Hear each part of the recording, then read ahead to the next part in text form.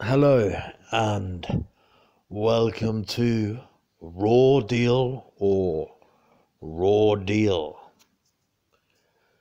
Because that's kind of what it is, isn't it? I mean, every choice you make, all roads lead to hell, motherfuckers. I'm afraid. So, break it down.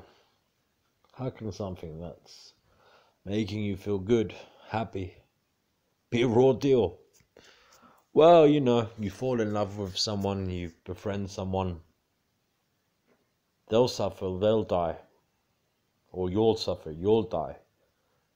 And either way, that's a raw deal, isn't it? I mean, you're making someone miserable.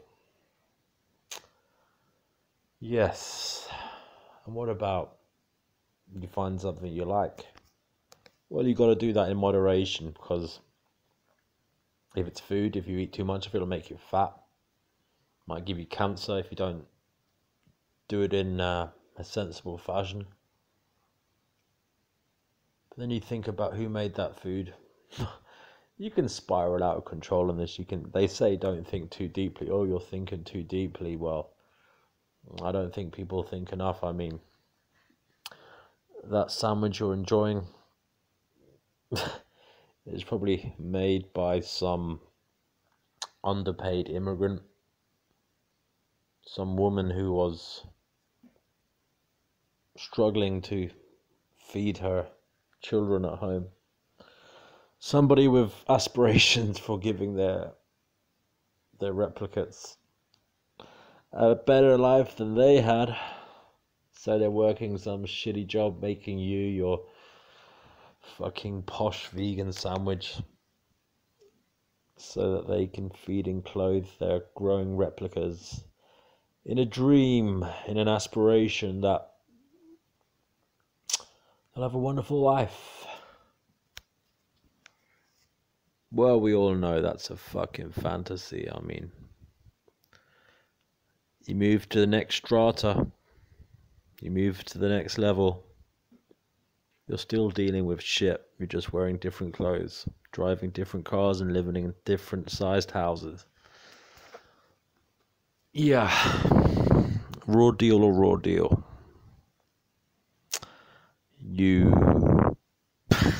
good at something. You're good at something. Well, eventually you'll fail. Eventually your faculties will let you down. You can kick a ball around. Eventually your knees will give way. Your hips will erode.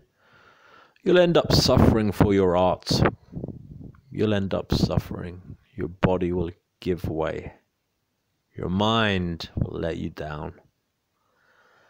Raw deal or raw deal? Raw fucking deal. Tell me something in the comments, please, that isn't a raw deal. Once you're here, that is. Obviously, learning about antinatalism, I suppose, is in some way, for some people, a enlightening procedure that causes happiness. Well, for me personally, it causes me happiness because I know that I will not be responsible for the suffering harm of somebody, okay, by bringing them into this world. But there's a sadness attached to it as well, for me, for many people, that this is the way it is. We are victims of the raw deal, and we wish it wasn't so. We wish so much. We wish so fucking much that we could create that wonderful utopia, that fantasy land, that imaginary place. But we know it's not possible. We know we're just falling victim to the dangers of optimism. So yeah, sorry for the ramble, but raw deal or raw deal? You like animals? You like your doggy? Well, that poor little fucker's been bred by thousands of years of husbandry, forced by humans to exist for our enjoyment, for our protection. Finely tuned by human selection, selecting which dogs get to fuck. And that poor little fucker's really useless without you. Completely dependent on you. Needs you to walk it, needs you to feed it, needs you to take it to the vet. And you know what? It too will fucking die. That little ball of fluff that you fucking love so much, that's so happy to see you. Even though you probably don't deserve it because you're probably a cunt. I mean, they just love us, these animals, these dogs. Yeah, they've had a fucking raw deal. A very raw deal. They are the true modern day slaves. That's not to say there aren't other modern day slaves, but yes. Human slaves, that is. Yes. Yes. Yes. I'll leave it there. I'll leave it there.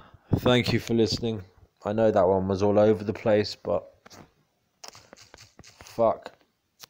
How could you be well? How could you be well? Thank you. Bye-bye for now.